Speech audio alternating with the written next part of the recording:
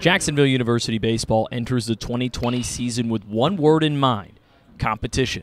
That includes on its roster where experience and depth are present everywhere. I think we've got some veterans in some critical spots. The guys in the middle, they've played a lot of baseball. With Jacob, with behind the plate, and with Dakota, Scotty, Ruben, right up the middle. I mean, they've been playing this game a long time, especially in the Dolphin uniform. On the mound, we've got some depth. We've got some real competition from a starter standpoint. We really legitimately have 6 guys on any given day that could give us a start. After missing the last year and a half due to rehab from Tommy John surgery, redshirt junior pitcher and catcher Mike Cassala is hoping to use that experience to shape his leadership. For me personally, I would say because I've had the game taken away from me, and this will be the first time I've been on the field in almost 2 years, I like to treat every single day like it's my last time on the field, and I feel blessed to be back out here with all the guys. You know, you're playing with your best friends every day, so hopefully the guys around me see how much I love the game. Maybe my passion rubs off a little bit on them. That's kind of my goal of day to day.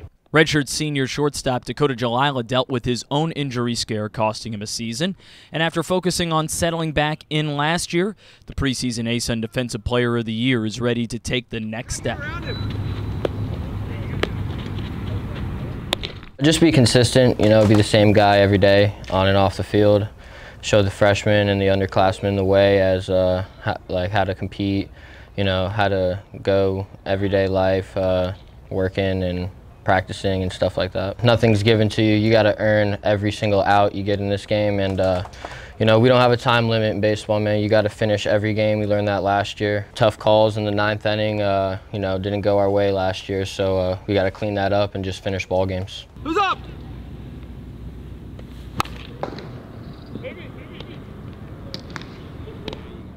Head coach Chris Hayes has never shied away from challenging his team in scheduling, with the ultimate goal of having them prepared for a potential postseason run. Well, we always want to challenge ourselves and put ourselves in a situation that if we play well, that our schedule will equate to a very high strength of schedule, therefore a very high RPI, and we can kind of bust through that bubble like we did a couple years ago. It's, you know, for me, from a philosophical standpoint, I want to challenge what it is that we do every single year. But we've got some familiar faces on the schedule as well. You know, we're opening with West Virginia, then we got the Gators here, and we go to Gainesville. So the first 5 games of the year, you know, we go Big 12 and SEC. We'll be tested right out of the chute. These guys are going to figure out whether or not they're ready. After earning an NCAA regional bid 2 years ago, the team came up just short of the postseason last year. For Cassala and Julylia, who missed that regional appearance due to injury, they are determined to help lead the Dolphins back. Think about how close we've been and how realistic it really is for us to make a run. I mean, that I get fueled by the devastation. I don't think about the good times. I think about the bad times to kind of get me through adversity. And there's no better feeling than the success. Think about that end goal, that ultimate feeling on the baseball field, winning games, winning championships, and that kind of drives you to want to recreate those moments with all your brothers on the field. Just appreciate everything, man. You know, this is short. It's a short ride here, even though it's been 5 years now, and you know, I can't wait for the last year. I'm pumped.